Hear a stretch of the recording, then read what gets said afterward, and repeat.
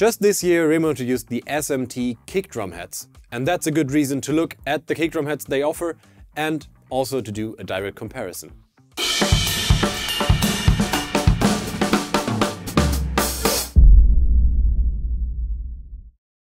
Hey, it's Andy here, and as I've just mentioned, today it's all about kick drum heads.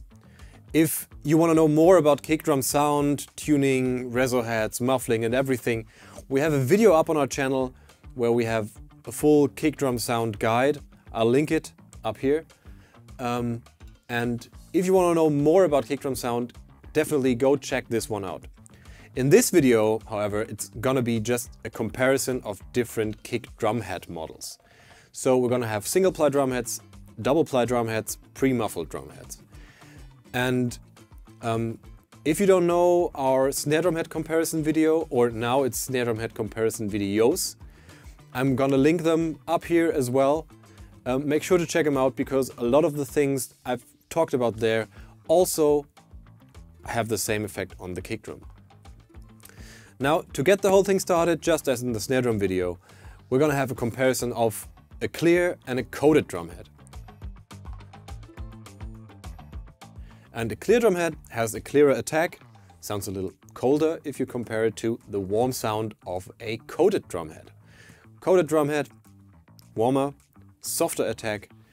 And so if you're looking for more of a muffled sound, go with a coated drum head. If you're looking for a very clear, crisp kick drum sound, go with the clear drum head. Enough talking. We're gonna have two Powerstroke 3 heads on the kick drum, clear and coated. And about the construction of the drum head, we'll talk later on in the video.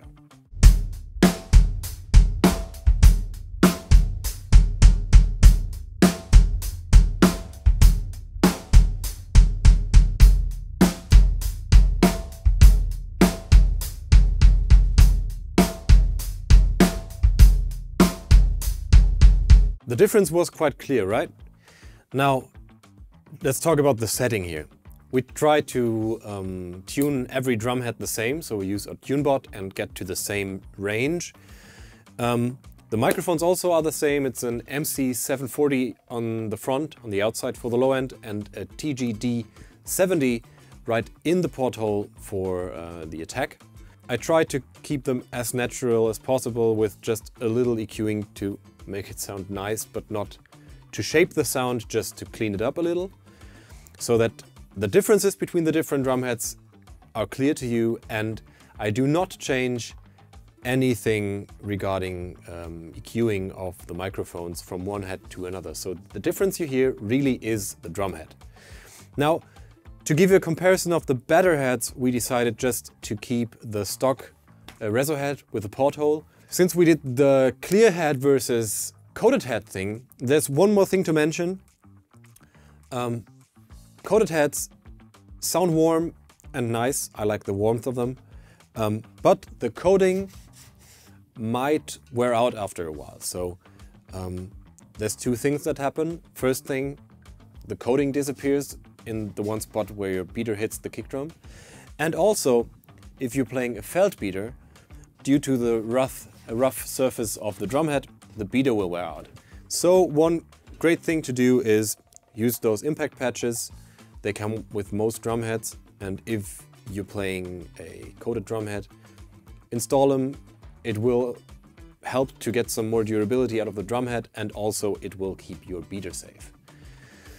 Now, done with this part, let's continue with the single ply heads.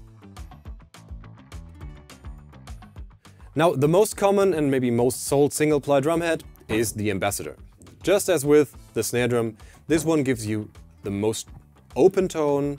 Also, since it's the thinnest drum head of the ones we're going to show in this video, it has the most low end. And also the responsiveness of this drum head. So if you played with a low volume, maybe in a jazz context with a feathering kick drum, you still get the low end even with low volume playing. With a very muffled drum head, it won't sound that nice when you play it in a low volume context. Besides that, since it's a single ply 10mm film drum head, the durability isn't that good. So if you're thinking about really smashing the kick drum, this won't last too long. But just to give an example, let's listen to this one compared to the Powerstroke.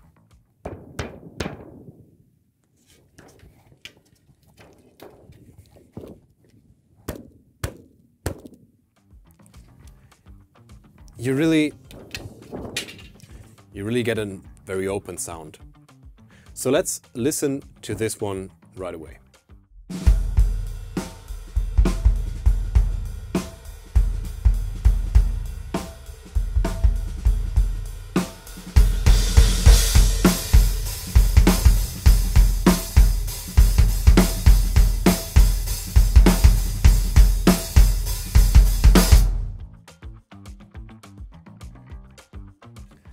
Next up are double ply drumheads. This one is the Emperor, and just as the Ambassador before, that's maybe the most common double ply drumhead. Now, even though those are Remo drumheads, the same principles apply to every other drumhead company. So if you're looking for your kick drumhead, the things that I talked about for single ply, double ply and pre-dampened drumheads will go for every drumhead brand. Now, before I talk too much, let me just tap the two drumheads and you'll realize a lot of the differences. First, single ply head. Now the double ply one. So as you can witness, a lot shorter, more attacky, and that's also what it's all about. You have two plies now. We had a 10mm ply with the Ambassador, here it's two 7mm plies. So this will give you durability for sure, and it also gives you a more controlled sound because it's just not as thin, it's also not as responsive, but you'll lose some of the overtones that maybe you're not looking for.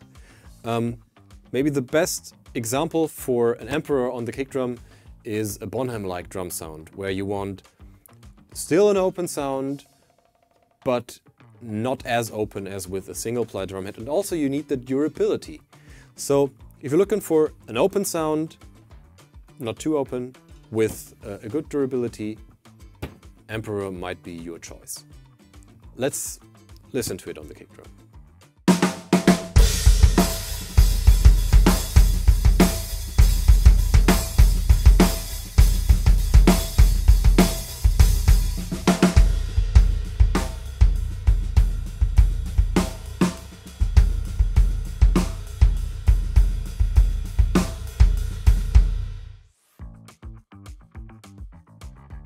Next up are pre-dampened drumheads, and we're gonna divide them in three categories. And the first category is the dot in the center. Now, this one you only find in a clear finish, so no coated version of this one. And what does it do? It's the same as with the controlled sound head on the snare or on the toms. It gives you a controlled sound in the center, but you still have the open qualities of a single ply drumhead on the outside.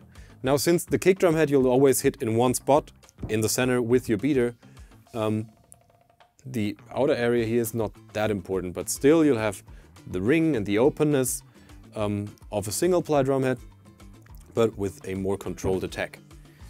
This one's perfect, for example, if you look at like more vintagey sounds, or you look back at old photos of drummers like Keith Moon or similar stars from the past. You'll see the controlled sound heads quite often. So if you're going for a sound like this, check those out, and this is what they sound like on the kick drum.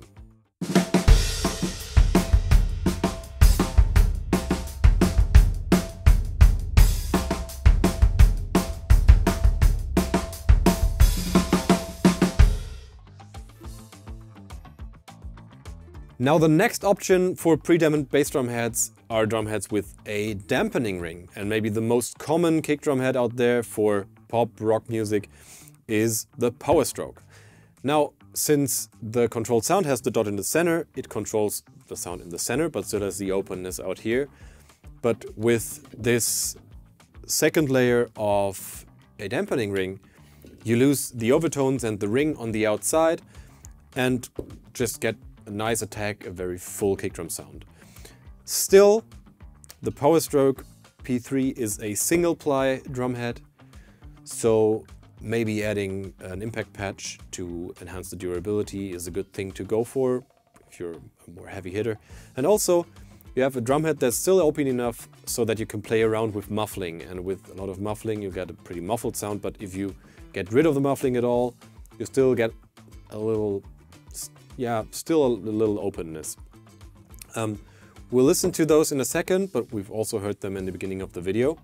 But there's also, same family, the Powerstroke 4. Powerstroke 4 is a double ply version of the same principle. Now with this one they have a wide ring out here, but the thing it does is basically the same. The difference here is, now think back to single and double ply drumheads. Double ply drumheads, more durability, more attack.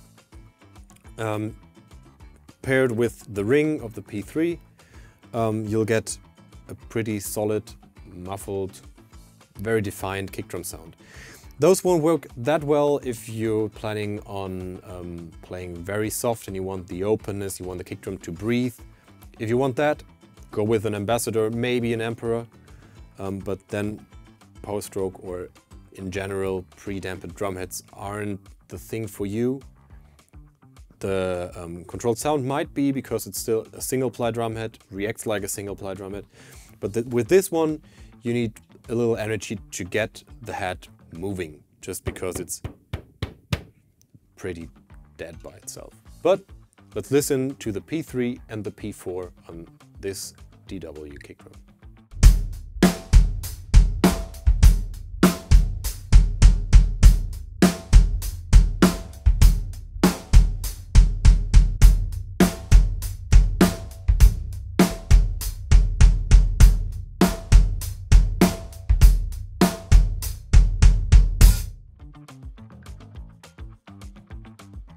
If this is still not enough muffling for you, you might want to look into the SMT drumheads that Remo just introduced this year. The design of the drumheads might look a little familiar. Post your thoughts about that in the comments. But I think this is a drumhead that many out there waited for a long time. They come in an Ambassador version and an Emperor version, just as we've talked about before. Single ply Ambassador version, double ply Emperor version. Now, even though this drumhead sounds very dead, muffled, thick, it's still a single ply drumhead. So durability of a single ply drumhead with a very muffled sound. Once again, I'd place an impact patch here. They also come with one. This will enhance the durability of the drumhead and also your beater. Those work especially well in all situations where you're playing a solid groove and you really need the one to be nice, solid, steady. You will not need that much muffling inside the kick drum. Now, before with the other playing sequences in this video, I probably would have always put a blanket into the kick drum. With this one, we'll need a lot less, since we have this ring that just slides in here and gives you the muffling that you want.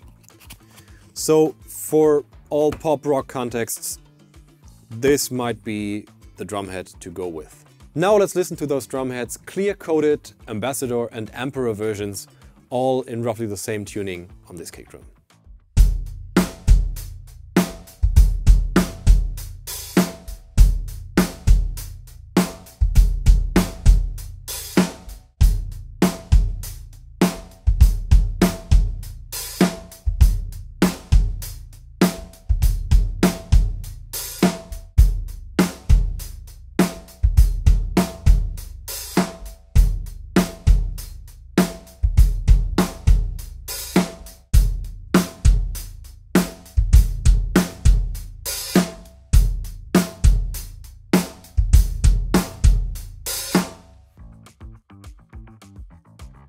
Now, before we go into the direct comparison, here's just maybe a short talking about what drumhead might be best for you. If you're playing low volume and you want an open sound, the Ambassador is the way to go. Single ply drumheads, nice open quality, a little boomy, so for jazz playing or something where you want to have a lot of low end or also low end in low volume playing, go with a single ply, maybe a double ply, but no pre-damping drumhead. If you're looking for a very clear, very cutting attack for groove music, for rock, metal, pop music, go with a pre-dampened drumhead, maybe a Powerstroke, or if you want a really punchy kick drum, the SMT is a great solution for you. And just let me put it this way. A single ply drumhead without any muffling at all just gives you the biggest range. Like you can have a very open sound, and also if you put a lot of muffling in, you can have a very muffled sound. And this range just gets narrower and smaller but with the amount of muffling you have from the start. So with an SMT, for example, you'll never get the open qualities of an Ambassador, but right from the start you're closer to that muffled kick drum sound that you might be looking for pop and rock music. So it's basically a thing of your personal taste, the music you play, and also the amount of energy you put into the kick drum. Because like if you're beating the hell out of a kick drum, you might want to go with a double ply drumhead just so that you can play the head a little longer, since it's also pretty expensive to get new drumheads. I really hope this video helped you out. I hope you got something out of the comparison that you're gonna see in a second. I know drumheads are expensive, it's hard to do a direct comparison yourself at home, so I hope this really helped you out. Let us know what your perfect kick drum head is down in the comments, also what music you play and why you chose the drumhead.